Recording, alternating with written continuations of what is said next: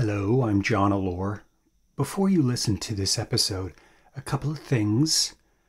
These are podcasts from the first season of Who Killed Theresa. They haven't been heard in over 4 years. They're raw. It took me a while to develop a style. A lot of people like them that way, unvarnished. Others commented that it was amateurish. Nonetheless, here they are, unedited. I haven't gone back and listened to them. I haven't cleaned them up. Thanks for listening, and once again, life isn't fair, justice is blind and dysfunctional, and some cops aren't smart and dedicated like on television. This is Who Killed Theresa. Hi, welcome to the podcast. This is Who Killed Theresa. It's an investigation into a series of murders in the Quebec Eastern Township regions and the Montreal region. That series of unsolved cold cases that occurred in the 1970s, early 1980s. I'm the host. My name's John Allure. I'm the brother of Theresa Allure. And this is a podcast where life isn't fair, justice is blind and dysfunctional, and some cops aren't smart and dedicated like they are on television.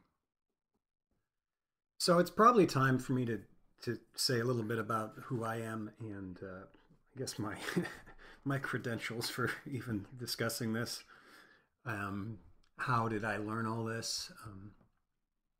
As much as I don't really like talking about myself, I realize that people might want some background as to why I got access to so much information, why I clearly had information that the police never had. So let's start by going into a little bit about that. And what I want to read to you in the early days of blogging, in the 2000s, I wrote a piece called Bad Dream House, and I'd like to read it to you. I think it will explain a lot. When my wife and I first moved to North Carolina, we were quite restless to put down some roots. We had spent a great deal of our married life living like gypsies, wandering from one city to the next. We moved to North Carolina in search of stability. Our daughter was 2 at the time, and we had another child on the way. My wife had grown up in Chapel Hill. She still had all her family here. It was a good place to raise a family. We were tired of living in apartments. 2 children needed a home. They needed a yard to play in. I was 37 years old. It was time to buy a house. My wife had her heart set on a fixer-upper just outside Chapel Hill. From the outside, the house was inviting. It looked like two A-frames stuck together. A sort of Swiss chalet tucked neatly in the forest. As we approached the front door, my wife braced me with the words, "You'll just have to go with me on this one." That's when I knew I was in trouble. We opened the door. The odor was the first thing that hit me. As I crossed the threshold, I caught a waft of, "The dog's been pissing on the carpet for the last 8 months." Then there were the visuals. The floor was absolutely covered with garbage. Think D-Day and Omaha Beach, only substitute dead bodies with old pizza boxes, hard packs of Marlboros, and crushed mellow yellow cans. Anything that could hold water was absolutely filled to the brim with cigarette butts. Whoever lived here was an artist. There were nude drawings covering all the walls, cartoon anime, cinch waists and big tits, and a complimentary pornography collection in the video cabinet. There was a Christmas wreath hanging over the fireplace mantel. It was March 31st. There were weapons, nunchucks and broadswords and crossbows, a D&D nerd's dream come true. A thought crossed my mind. This must have been what it looked like when Guns N' Roses recorded their first album. Then I heard the music coming from down the hall. There's actually someone living here? We started down the hallway. The carpeting was gone, torn up by whatever animal had lived there. The subflooring was all that remained. For some reason, it was stained dark brown. I came to the door where the music was coming from. The door had about 50 knife marks in it. There were also silver dollar-size holes. It looked like someone had shot at it. I opened the door. Black Flag or Anthrax or some crap was screaming from the stereo. On the bed rested a big, fat lump. The lump was sleeping. It was 3 in the afternoon, and this lump looked like it was comatose. Suddenly it rolled over, looked me briefly with one glazed fish eye, and passed out again. I closed the door.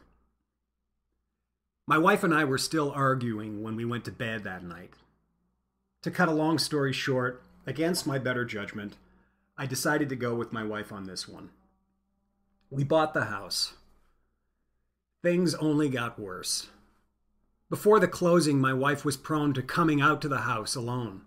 She would wander around the place and fantasize about all the little improvements we could make. A building inspector, an ex-Marine, advised my wife never to set foot alone in the house again. He had seen the lump in the bed. He thought he looked lethal. At the closing, none of our real estate people showed up. They found the house too disturbing. Eventually, we learned an elderly widow and her teenage son, the lump, had owned the house. We were told that the father had died and the mother wanted to move to smaller accommodations that were more manageable. Junior was getting to be a handful, what with all the medieval arsenal and all. When we walked around the neighborhood, people would give us that funny look, that, "You're the fools who bought that house. Look." One neighbor eventually confided in us that the family had lived in the house for 20 years. The son was a quiet boy, but troubled. At age 8, he walked up to his neighbor's daughter on the street, smiled sweetly, and proceeded to pummel her with a brick he had concealed in his hand. It's not like we didn't know what we were getting ourselves into. The evidence was tattooed all over the house. These folks were troubled.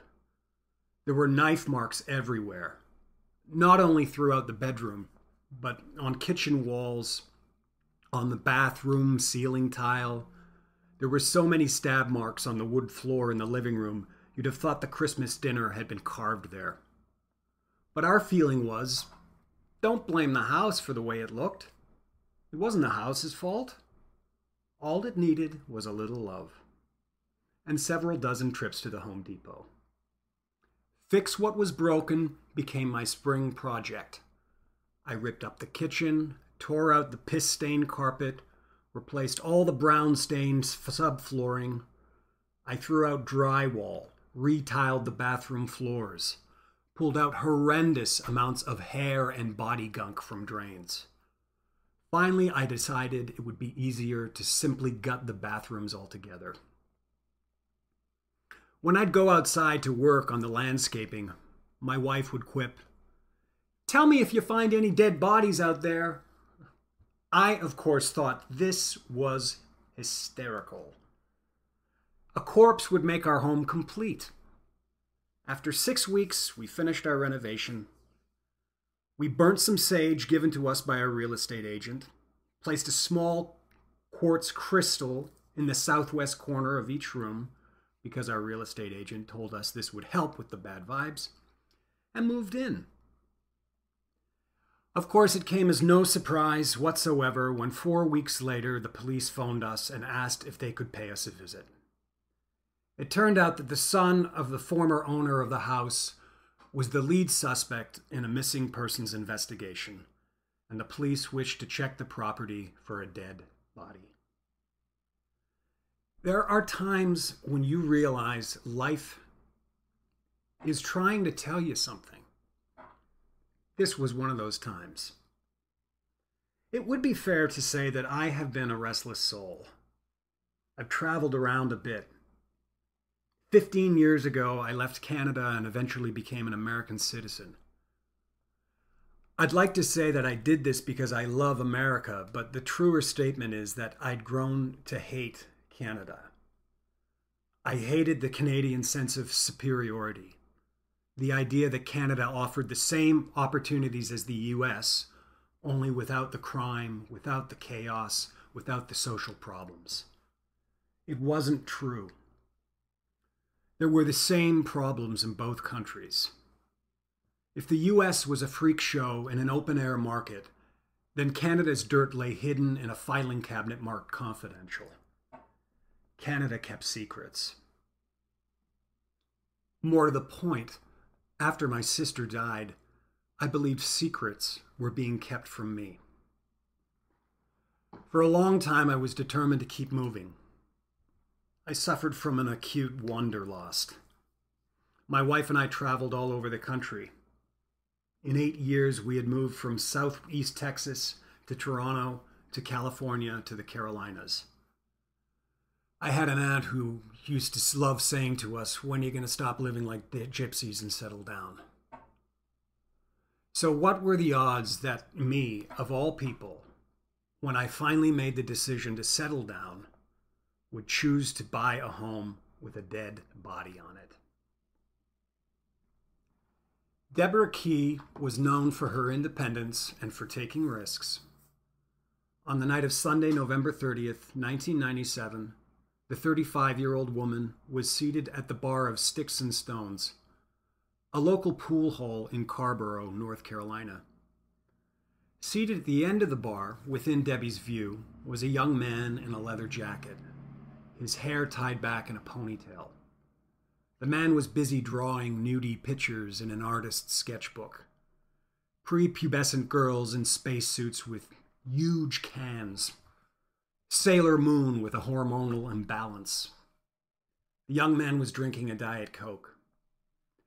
Deborah Key was drinking too much. At some point, Deborah got up from the bar stool and started ragging on the young man for drawing such disgusting pictures. The man apologized for offending her. He asked if she'd like to join him for a drink. Not at the bar, they would move to a booth in the back. Shortly before closing time, the bartender saw the couple together in the corner. She was giving him a back massage. They were very flirtatious. The 5'6", 115-pound brunette was last seen at 2:30 a.m. in the parking lot of Sticks and Stones. Key and the young man were leaning up against her car, kissing. A few days later, the police found Deborah's unlocked car, still parked in the lot of Sticks and Stones. Her purse was resting on the passenger side seat. No one has seen her since. It took police 6 months to track down the young man with the ponytail.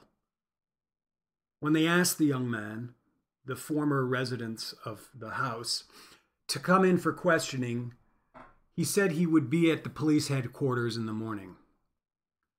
By the time the morning came, his lawyer intervened and told him that he would not be available to answer any questions. The police got a search warrant for the young man's car, but the lab results came back inconclusive. They found some blood-stained woman's underwear in the car, but they were never able to link it to the underwear of Deborah Key. The police were unsuccessful in trying to obtain a search warrant for the house. The car was easy, since it was established the young man and his car were at the location where Deborah Key was last seen alive in the early morning of December 1st, 1997. The house was another matter. There was nothing to suggest that he and Key had traveled in the car all the way back to the house. The case dragged on for 2 years. The police had a lead suspect, they just didn't have a body, and their suspect wasn't talking. In December of 1999, our soon-to-be house was put on the market. Immediately, the investigation into Key's disappearance began to take a new life. Detectives believed that Key's body might be buried somewhere on the lot. In an effort to gain access to the property, police had agents pose as interested buyers to see if they could learn anything from viewing the interior of the house. They found the place in such a dilapidated state, investigators speculated that their suspect might be deliberately trashing the house in an effort to keep what was inside hidden. If the place looked like crap, then no one would ever want to buy it. In the spring of 2000, the local police chief was making a routine pass in an unmarked car when she noticed that the heaps of garbage that were normally piled up in front yard, had suddenly been replaced with children's toys. Someone had actually bought this dump. A week later, the chief of police called my wife and asked to pay a visit. When the police arrived, they assured us they wanted to get this over with just as quickly and smoothly as possible. But there were problems. They couldn't locate a cadaver dog. The one they wanted was from Florida, but he had suddenly been called away on business in Atlanta. It seemed that cadaver dogs was...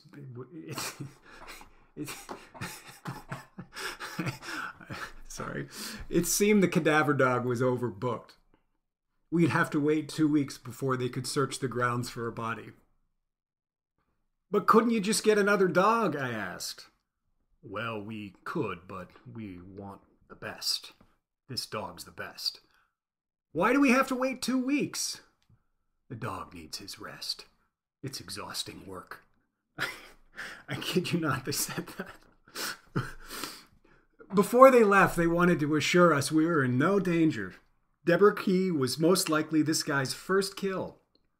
Police felt confident that the body wasn't buried anywhere in the house. If he did dispose of the body here, then it was probably in the backwoods someplace. In any case, they did ask us not to speak about the matter to anyone. Word might get out, and they didn't want to tip off their suspect. Just in case he got in his head to run. Or maybe come back and move the body, an officer added.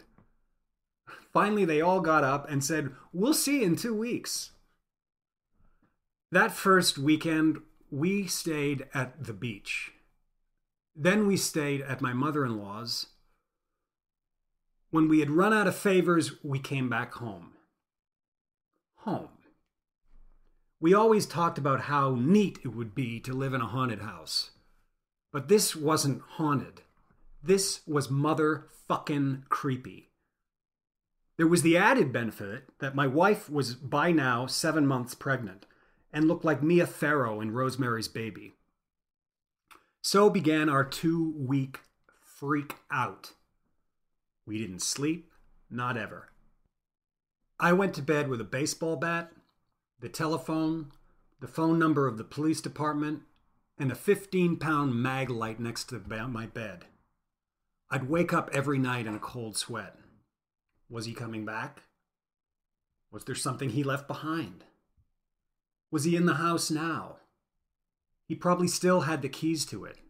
He's probably standing in the living room right now with a pickaxe, just waiting for me to be foolish enough to come out after him. It didn't help that we had only lived in the house for a month. The place was scarier because you never knew where anything was. In the dark, I'd bump into walls and fumble for a light switch. I couldn't find anything. My daughter was sleeping in her room. Her bed was in the same spot where that lump rolled over and looked at me. One night she came running out of her room. "Mommy, Daddy, my room scares me." "Oh, that's okay, Pumpkin. The whole house is scary. Didn't you know? We bought it from Leatherface." There was also the added spooky benefit of living in a deep, dark forest. Outside our bedroom window, we'd hear something moving that sounded like a 500-pound gorilla.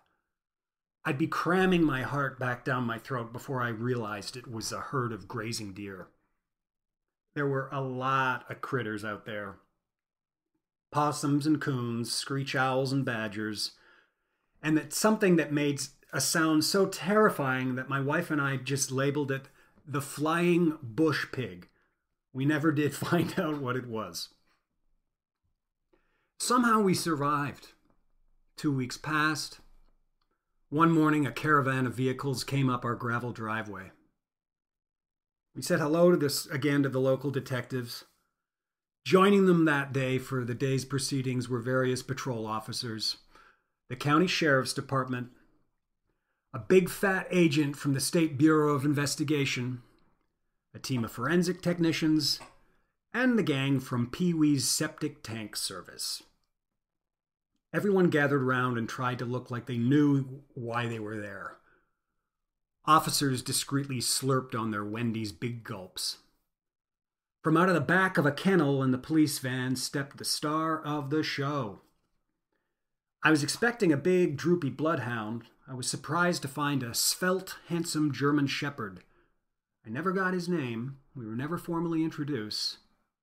The dog wrangler stepped forward. We'll start with the outer perimeter of the house. It's a good morning. The ground is wet, so we should be able to sniff through the clay. The wrangler pulled the dog up close and shoved a small black ball against his nose. Then he clipped the lead and let him run loose.